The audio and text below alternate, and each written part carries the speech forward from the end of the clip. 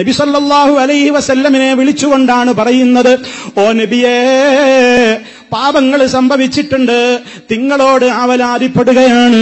അതേ, അടുത്ത ദിവസം ഒരു പ്രസ്താവന സോഷ്യൽ മീഡിയയിൽ എന്റെ ശ്രദ്ധയിൽപ്പെട്ടിട്ടുണ്ട്. നിങ്ങളിൽ പലരും കണ്ടിട്ടുണ്ടായിരിക്കും.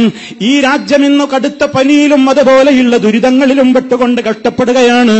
ഈ സമയത്ത് ഈമാനുള്ള മനുഷ്യന്മാര് മുഴുവനും റഹ്മാനായ റബ്ബേ, ഏതു മുസീബത്തുകളെയും തുടച്ചു നീക്കാൻ നീയാണ് കഴിവുള്ളവൻ, നീ രാജ്യത്തെ രക്ഷിക്കണേ, ഇവിടെയുള്ള ലക്ഷക്കണക്കിന് ജനങ്ങളെ നീ രക്ഷിക്കണേ അല്ലാ എന്ന് ഇരപകലില്ലാതെ പ്രാർത്ഥിച്ചുകൊണ്ടിരിക്കുമ്പോൾ ഒരു മുസ്ലിയാരതാ സംസ്ഥാന തലത്തിൽ പ്രസിഡന്റും സെക്രട്ടറിയും കൂടി പ്രമേയം പാസാക്കിയിരിക്കുന്നു. ഈ രാജ്യത്തെ പനിക്കെടുതിയിൽ നിന്ന് രക്ഷപ്പെടുത്താൻ വേണ്ടി എല്ലാവരും വീടുകളിലും പള്ളികളിലുമൊക്കെ വെച്ച് ഒറ്റക്കും കൂട്ടമായി പ്രാർത്ഥന നടത്തണം. അപ്പൊ നമ്മൾ വിചാരിച്ചു റഹ്മാനായ റബ്ബിനോടുള്ള പ്രാർത്ഥനയാകുമോ? അടുത്ത വരിയിൽ കാണാം എന്താണ് നിങ്ങൾ ചെയ്യേണ്ടത്. മങ്കൂസ് ചൊല്ലിക്കോ, ബദർ ബൈത്ത് ചൊല്ലിക്കോ. ആ മങ്കൂസിലെ വരികളായി പറയുന്നത് എന്താ? നബി സല്ലല്ലാഹു അലൈഹി വസല്ലമിനോട് പറയുന്നത്, ഖദ് ഹല്ല ബീമാ ഖദ് അലിംത മിനൽ അദാ വൽളുൽമി വൽളുൽഫി ശദീദി ഫസ്ഇദി.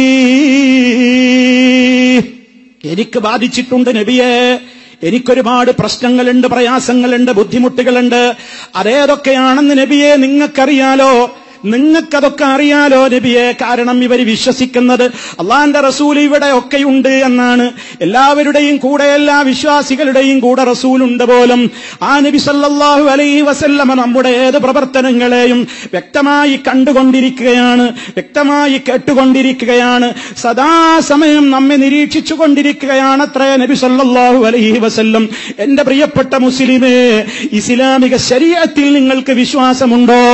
ഈമാൻ എന്താണെന്ന് പഠിച്ചിട്ടുണ്ടോ? ആ ഈമാനിൽ അല്ലാഹു പഠിപ്പിച്ച ഈമാനിന്റെ കാര്യങ്ങളിൽ ഈ രാജ്യത്ത്, ഈ സമൂഹത്തിന് കാണുന്ന ഏത് പ്രശ്നങ്ങളെയും സദാ നിരീക്ഷിച്ചുകൊണ്ടിരിക്കുന്ന റഖീബായിട്ട് പരിചയപ്പെടുത്തപ്പെട്ടത് റഹ്മാനായ റബ്ബല്ലയോ. ഇന്നല്ലാഹ കാന അലൈക്കും റഖീബാ, അല്ലാഹ് നിരീക്ഷകനായിട്ടുണ്ട്.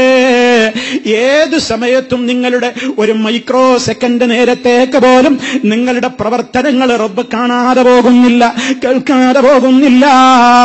റബ്ബെല്ലാം അറിയുന്നുണ്ട്.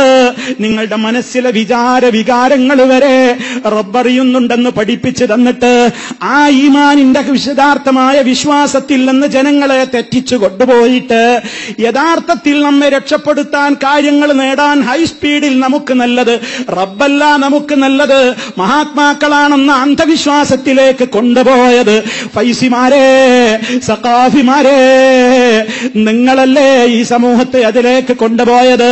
ഈ സാധാരണ മനുഷ്യരോട് ഇസ്ലാമികമായ പ്രമാണങ്ങൾ ഓതിക്കൊണ്ട് റഹ്മാനായ റബ്ബിനെ പരിചയപ്പെടുത്തേണ്ടുന്ന സ്ഥാനത്ത് അവരോധി